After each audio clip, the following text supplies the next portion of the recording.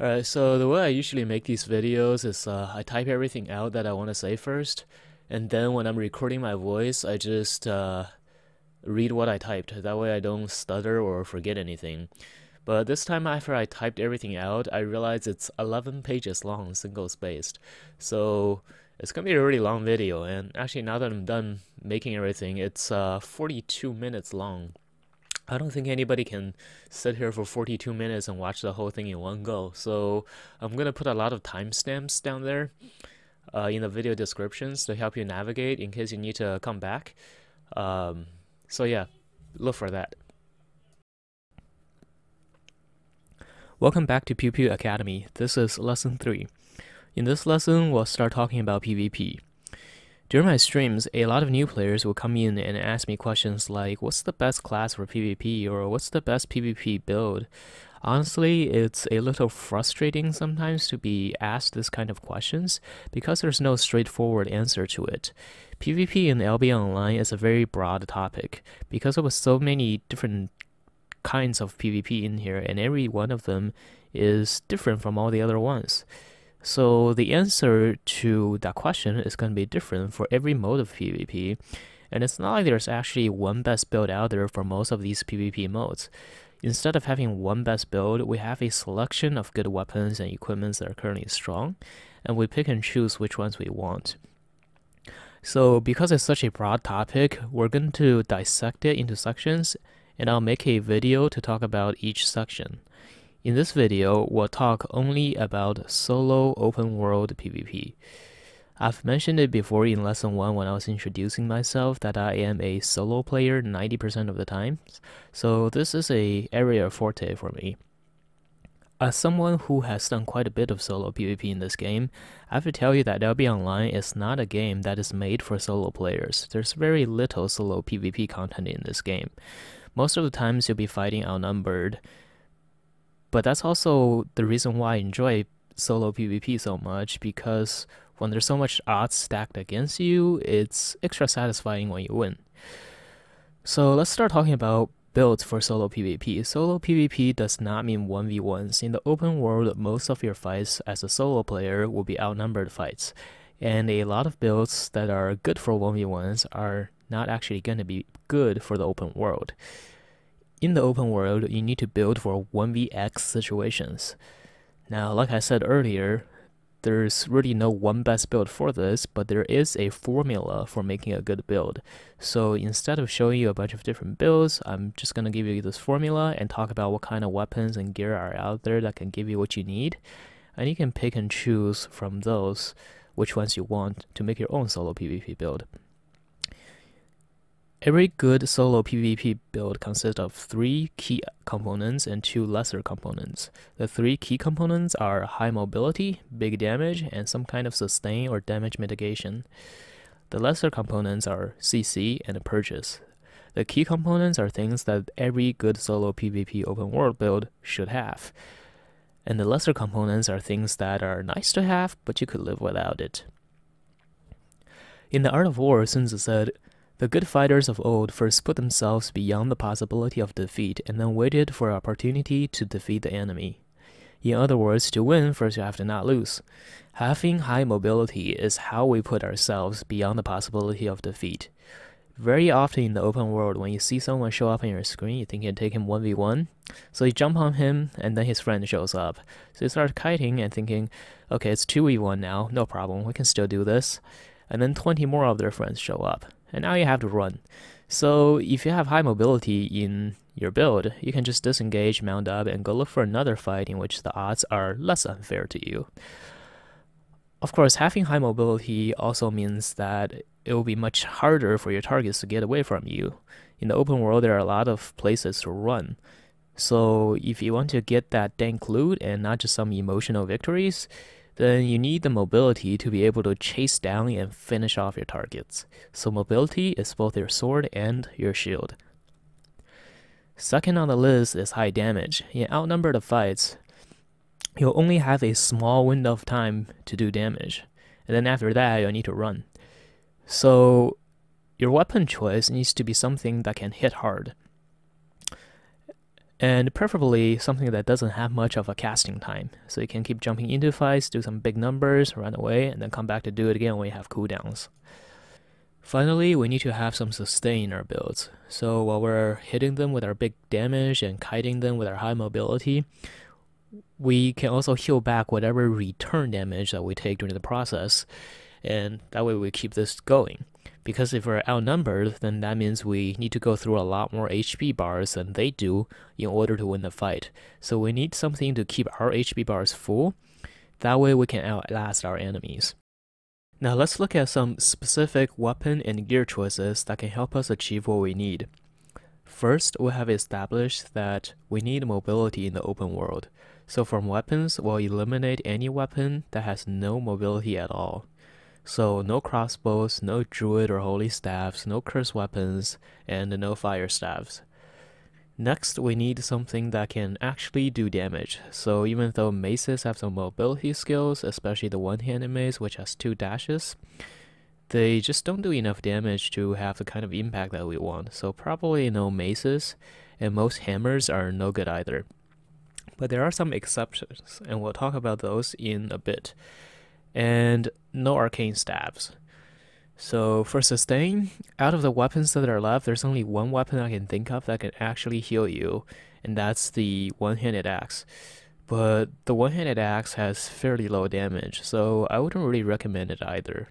For sustain, we'll get most of our sustain from our armor choices and the potions.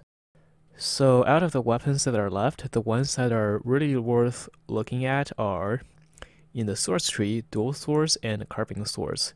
These weapons have pretty similar playstyles and impacts. They both have a non-targeted dash on their E, so unlike the claymore or the broadsword, they can use their E's to dash both into and out of fights. And both of these are very high damage weapons. The Q stack on the sword also increase your attack and movement speed. So when you're using a sword, a lot of the times, the mobility that you get from your Q stacks and your E are all you need to chase someone down. So you could save your boot skill for running away if you need to. The W choice on the sword have a lot of skills that look promising, but at the moment, the best one by far is Parry Strike. Parry Strike is a super strong skill right now. It makes you immune to all CC and damage for 0.8 seconds, and during that time, any damage you take is reflected back at the enemy instead.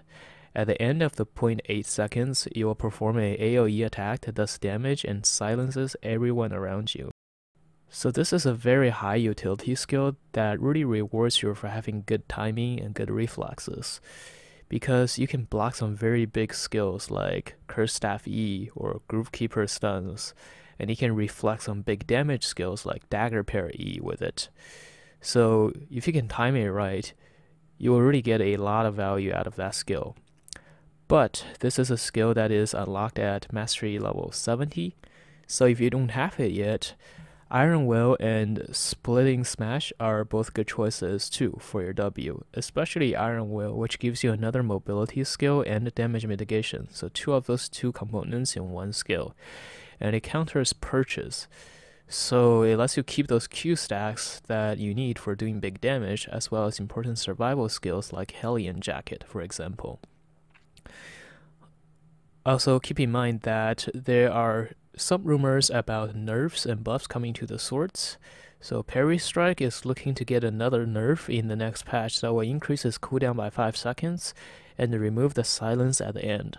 And Iron Will is going to get a buff that grants you an extra heroic stack when you activate the skill. So these 2 skills might switch places in terms of power once the new patch hits, but we'll have to wait until that patch comes out to see. In the hammer tree, there's the Tomb Hammer. All the other hammers are going to be fairly low on damage. They are made to be tank weapons, but the Tomb Hammer is a very high consistent damage weapon. The E makes your auto attacks do a lot of damage, and there's also a ton of soft CC in the form of slows from actually all 3 of your weapon skills. The E also gives you a huge resistance buff, so you get a lot of damage mitigation from it too. If you want to run Tomb Hammers in a solo PvP build, make sure you use the slowing charge on your W is a great mobility skill that also slows all enemies that you collide with during the dash. And make sure you use the assassin hood in your head slot, because the E on the Tomb Hammer is such an important and powerful skill. Running the assassin hood allows you to use 2 E's back to back, and you can use it to refresh the cooldowns on your W and your boot skills too for some extra mobility when you need it. We'll give an honorable mention here to the Groove Keeper. The Groove Keeper is not really a good solo weapon, but some of you might have heard of the Pog Lock build, which is a build made by Lupac to counter group gankers. I'll put a link in the video descriptions below to Lupac's video showcasing this build, but keep in mind that while it looks amazing in the video, it's really just a gimmick for clapping some very bad gankers, and it doesn't actually work well in solo play against people who are actually running good builds and know how to play the game. In the bow tree, the best solo weapon from there by far is the warbow. The regular bow and the baton bow gets an honorable mention too, but the warbow is the one that really shines in open world solo PvP. A lot of my older videos are on the warbow, so if you want to check those out, just click on my channel and look for some of those older videos.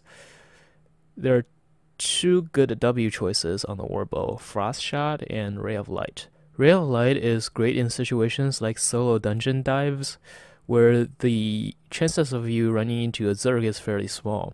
It gives you a lot more damage than the other option, and the snare on it helps you keep your distance, so it helps your kiting, even when you don't have much mobility in the rest of your guild.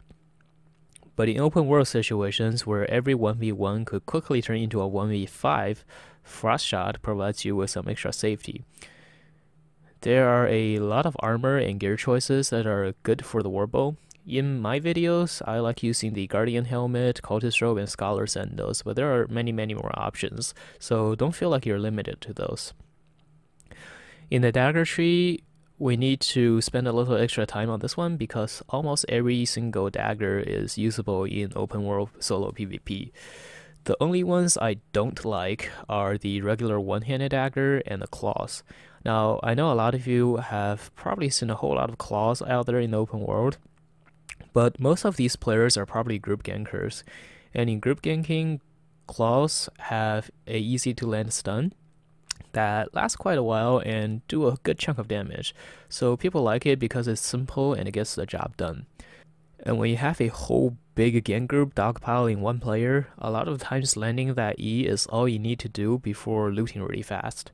But in solo play, the Claw E have way too big of a cooldown for a single target channeled skill that can easily be interrupted. And you have other options in the dagger tree with the dagger pair, death givers, black hands. All of these weapons have powerful E skills that have much shorter cooldowns than the claw. And you have the Bloodletter, which has one of the highest mobilities in the game because of the 2 dashes, and the execute ability on the E, which can finish a squishy target off the moment they fall below the threshold, which makes it very dangerous to play against. Also note that when you hit a target below the threshold with your Bloodletter E, all of your skills will come off cooldowns 10 seconds faster. This allows you to really burn some cooldowns and push hard for that kill, and the moment you get it, your escape skills will be back from the 10-second cooldown reduction, and you'll be able to dash right back out to safety. Death Givers and Dagger pairs are very similar weapons, and for the most part, you can think of the Dagger pair as a cheaper option of the Death Givers. You can play both of these weapons in one of two ways, as a bruiser or as a sneaky assassin. In the open world, it's much more common to see them played as assassins, and there are several ways in which you can build them, but the most common one is perma-stealth build with assassin jacket and Hellion shoes. If you want to see these builds in action, I'll provide some links in the video descriptions below to other YouTube channels that have a lot more gameplay footages of these builds.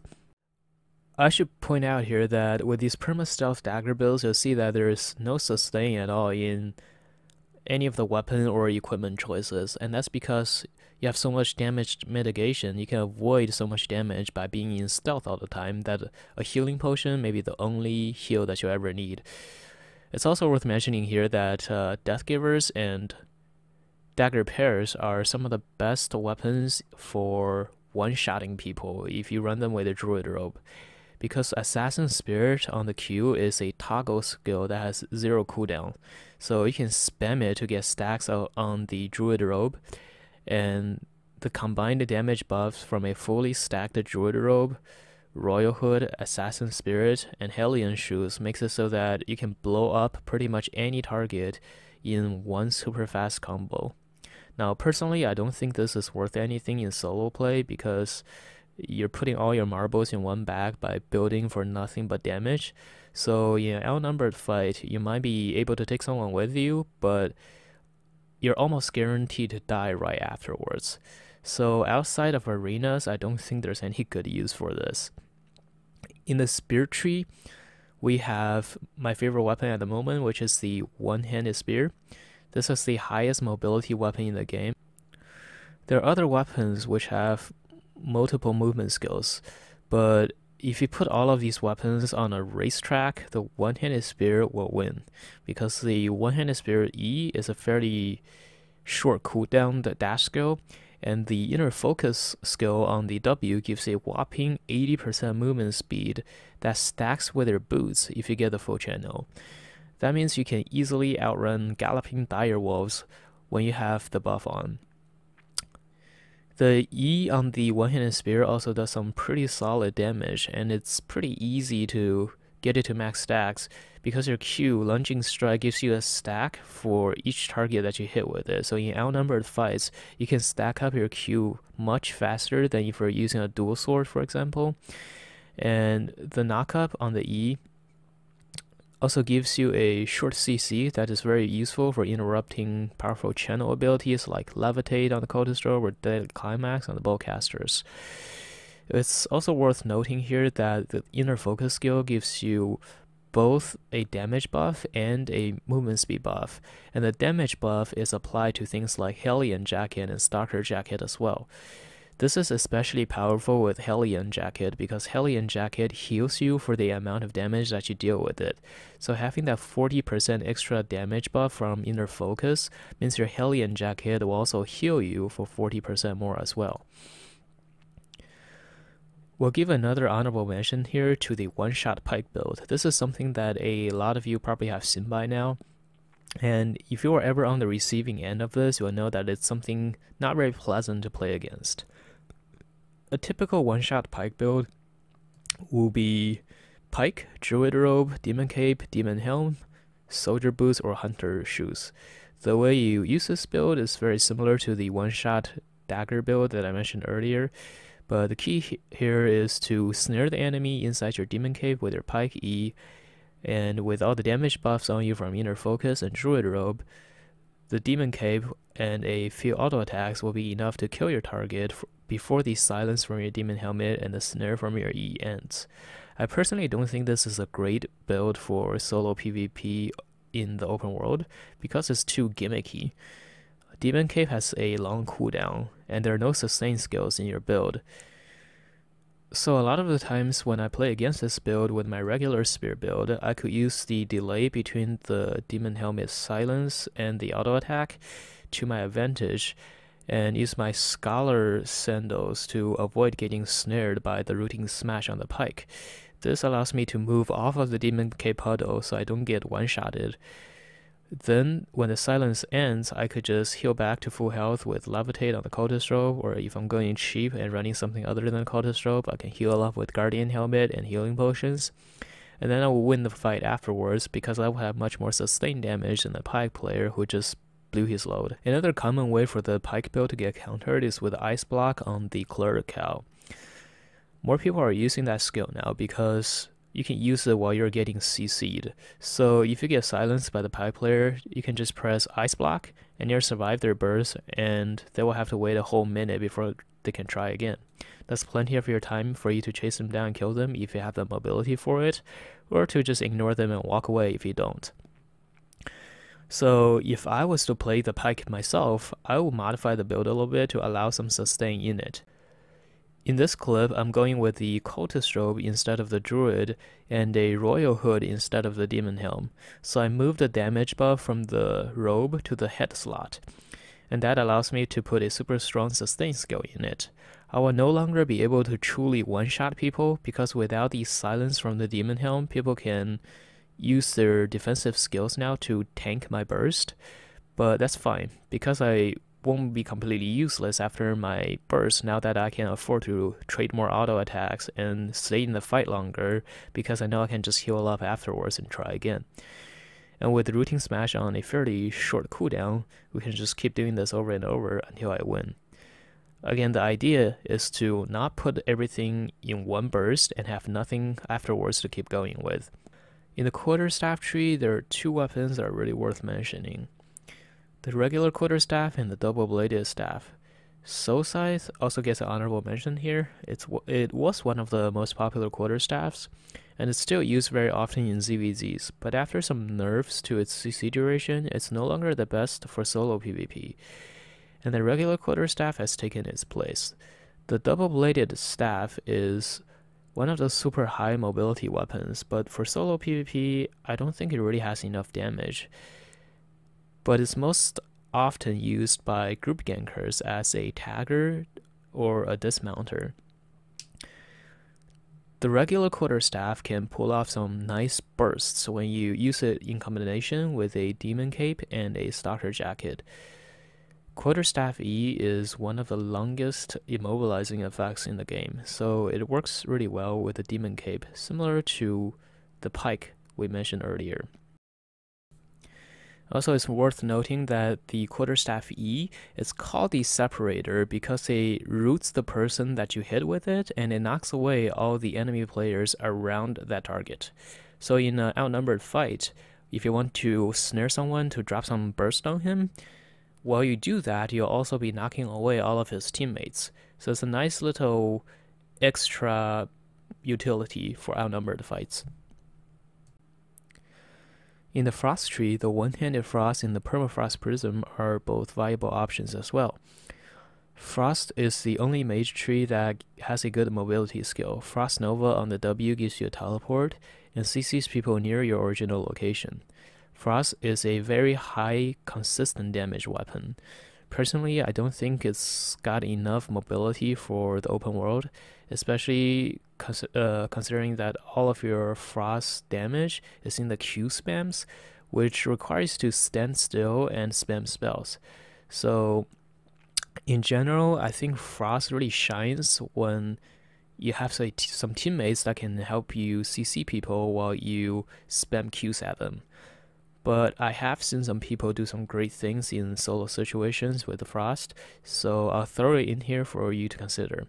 One-handed Frost and Permafrost Prism are the only two that I mentioned because I think they have the best E skills. The Great Frost also has some nice potential because of the high damage and low cooldown on the E, but the other two just look stronger to me because of the CC on their E's. Also, it's important to note that the one-handed Frost, being a one-handed weapon, allows you to access an offhand. There are several good offhand weapons that can work really well with the Frost. Leering Cane is very often used by players in group ganking because the increased CC duration really helps you catch people that are trying to run away. Moisac gives you some increased damage, which is really nice because the one-handed Frost has a low base IP, so it doesn't hit as hard as say the Permafrost Prism with its Q spams, and the Moisa can help you solve that problem.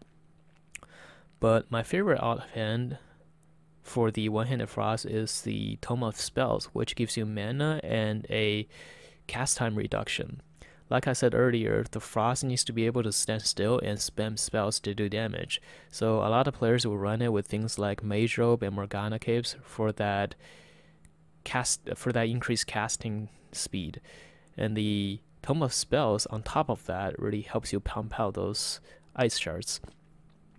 You might have noticed that I skipped over axes. Now personally, I don't think axes are good for solo PvP right now, because they just don't have as much utility as the other choices. They are very all-in and one-directional weapons, which makes them very easy to outplay. The bear paws are very hard-hitting weapons, but A good portion of the bear paw's damage comes from the E, which has a huge 30-second cooldown, and a good portion of the damage in that skill comes from bleeding, which is easily preventable with guardian helmets. And guardian helmets are one of the most popular options right now for the head slot, so that indirectly makes the bear paw very weak in solo play. Some axe players might disagree with me on this, but the fact is I have not died to any kind of an axe build in the open world in 1v1s or 1v2s ever since they nerfed the Great Axe Dismount build, and that was a month ago. That said, if you still want to give the axe a try, they do have some nice mobility skills with adrenaline boost on the W, the leap on the bear paws, and the movement speed buff on the Great Axe. Since they do have a lot of bleeds or skills that hit you multiple times, they could work pretty well with the mercenary jacket as well, which is a very nice and cheap option if you want to put some sustain into your build.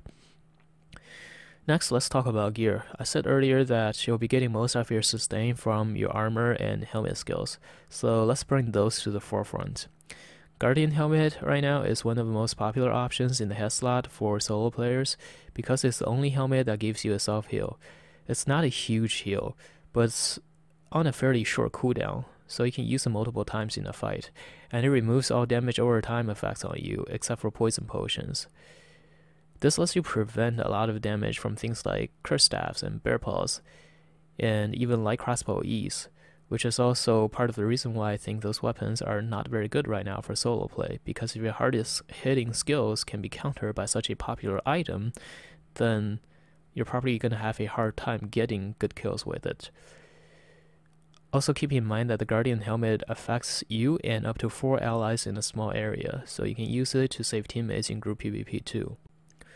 Most of the viable self-heal skills are in the chest slot. We have the Cultist Robe, which gives you probably the biggest self-heal in the game, and it gives you immunity to physical damage while channeling, and fills up your mana bar by a good bit too.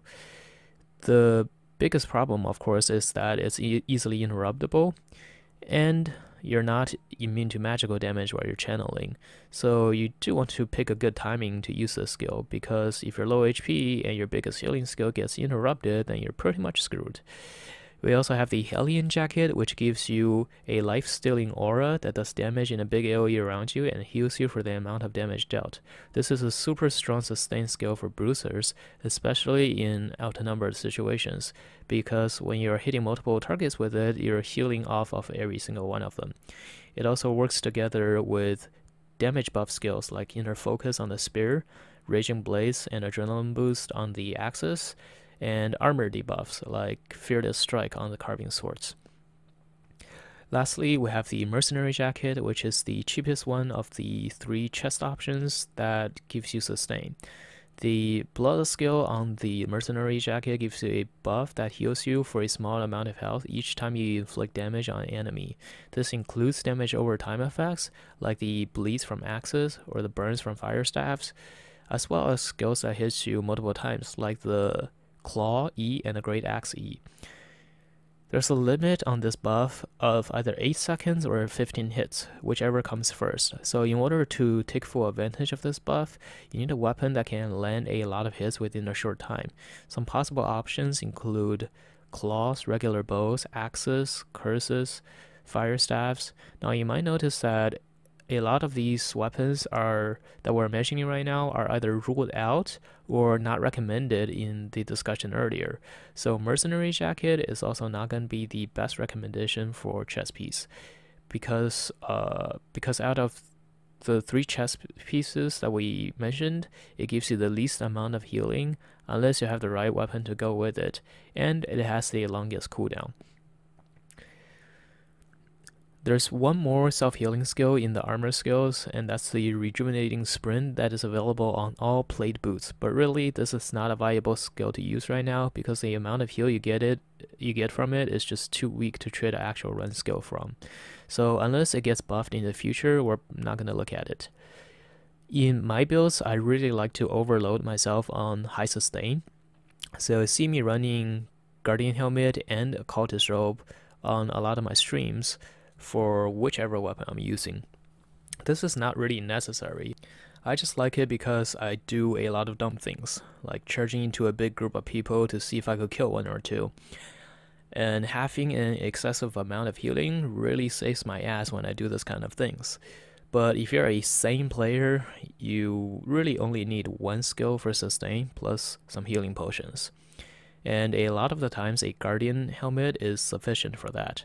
If you go with a guardian helmet, then this opens up your chest piece to a variety of selections like mage robe, druid robe, cleric robe, scholar robe, assassin jacket, and stalker jacket.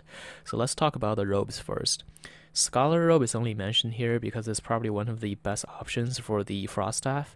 Outside of that, there's not much use for it in terms of solo PvP. Druid robe is often used for burst builds like the pike and deathgiver one-shot builds that we looked at earlier. Cleric robe is often used in group fights as it gives you a invulnerability skill that buys you valuable time during which you can reposition yourself. It is used in solo play too as a survival skill, but when you use it in solo play, remember that it's not just a survival skill. Once the shield is on you, it gives you a 30% damage and healing power buff as well. This can let you pull off some big turn and burn type of plays.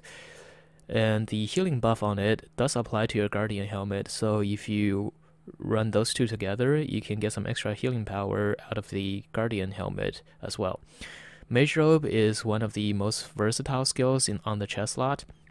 The purging shield ability can be used to purge away both damage buffs and defensive buffs, so things like enchanted quiver, explosive arrows, and sword and spear Q stack can all be purged away to mitigate incoming damage. And defensive buffs like Hellion Jacket, Cleric Robe, Mercenary Jacket can all be purged off to help you finish kills. You can also use it to purge enemy run buffs to help you escape when multiple foes are chasing you. In the jacket tree, the Assassin Jacket and the Stalker Jacket are both very good options. The Assassin Jacket is used in a lot of builds. The ambush skill on it gives you a stealth that you can use to escape with, as well as a damage buff on the next hit when you're coming out of stealth. So it works really well with weapons with big, hard-hitting skills like warbows and deathgivers. Stalker Jacket is a good option for weapons that have a lot of CC and utility but not quite enough damage on their own. So it's a good option to consider when you want to play anything from the quarterstaff tree. In general, when we're talking about solo play, the best chest options are all in the leather and cloth trees. We don't usually use plate chest piece because that will lower our damage and healing power too much.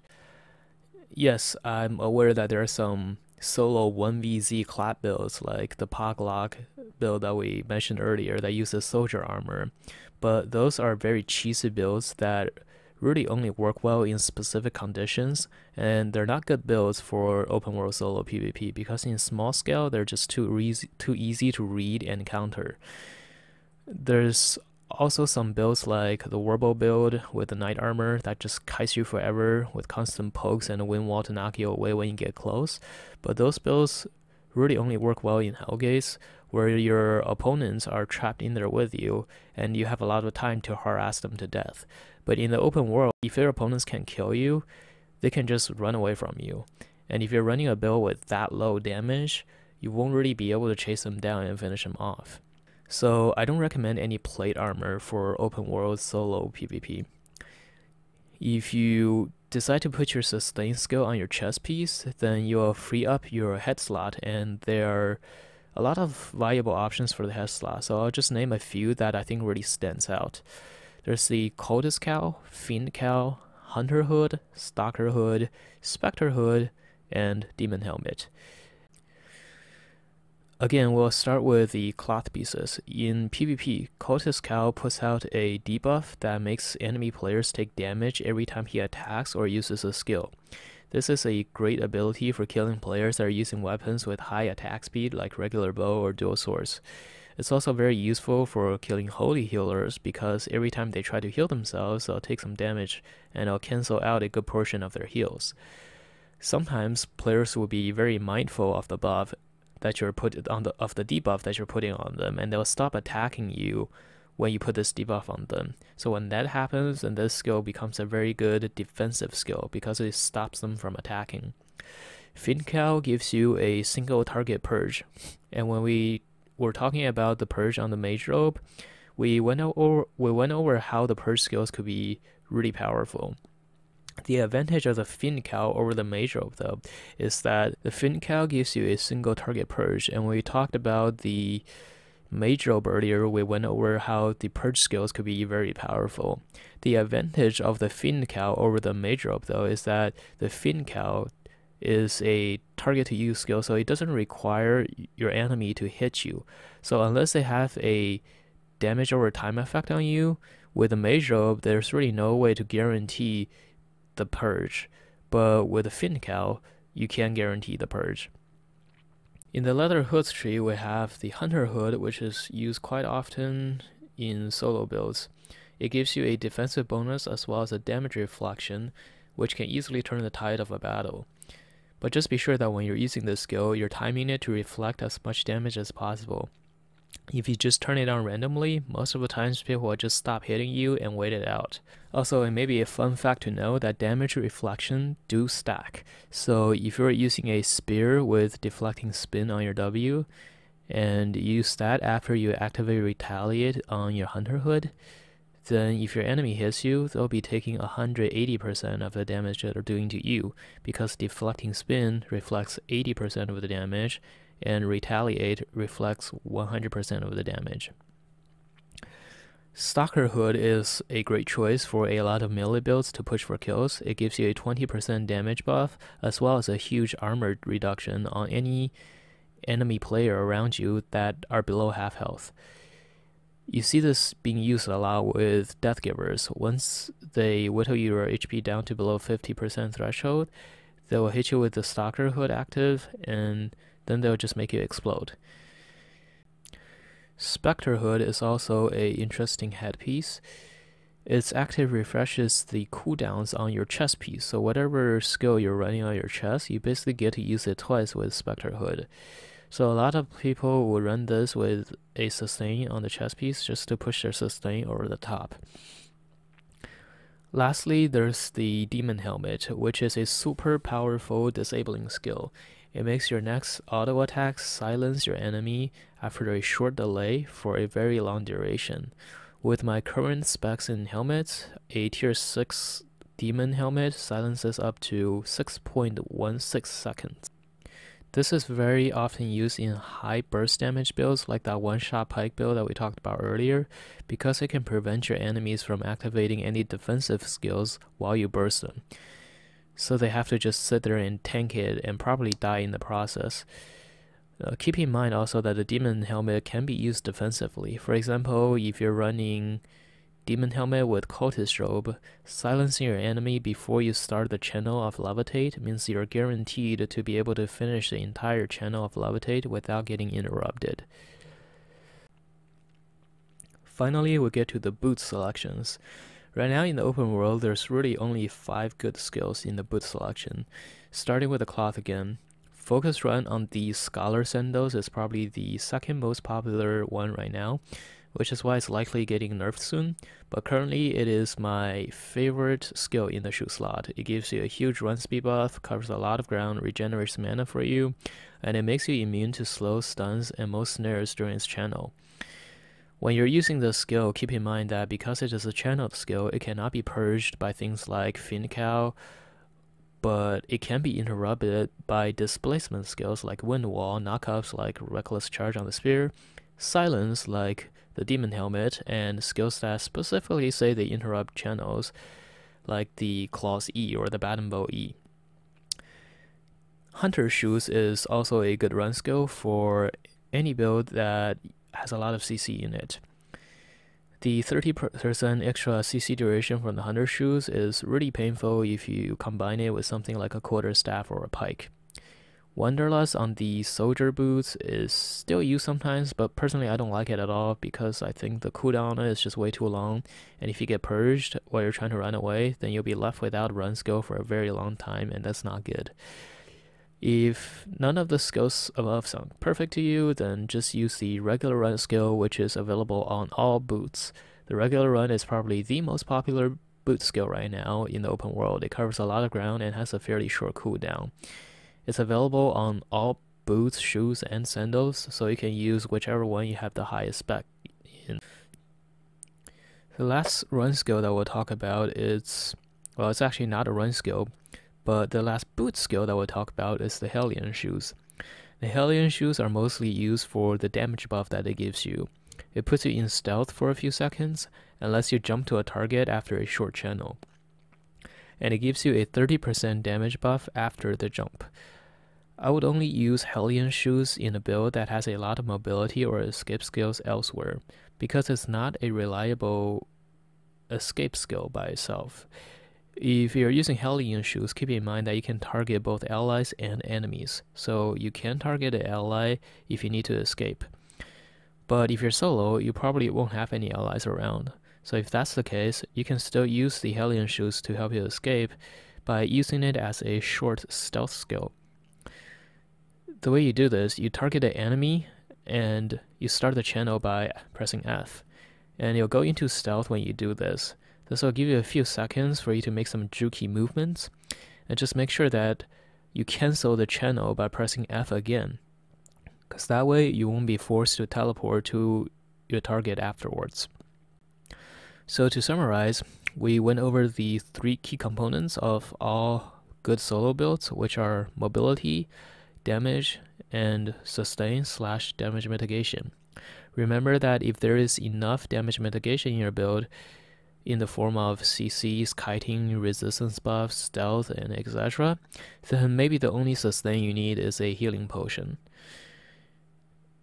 Then there's 2 lesser components, which are things that are nice to have, but you can live without it, and those are CC and purchase. Then we went over a whole list of weapons and armor choices that you could use that will give you those components. And if you forgot what those are already, rewind and watch it again, because that was way too long of a list for me to repeat all over again. So that's it for this video. As always, please remember to like, subscribe, and jump into my Twitch if you want any more detailed explanations on anything I mentioned. And if I missed anything, or if there's anything you don't agree with, comment below and we'll talk about it in the discussion video that follows. I'm gonna get so many hateful messages from Max players now.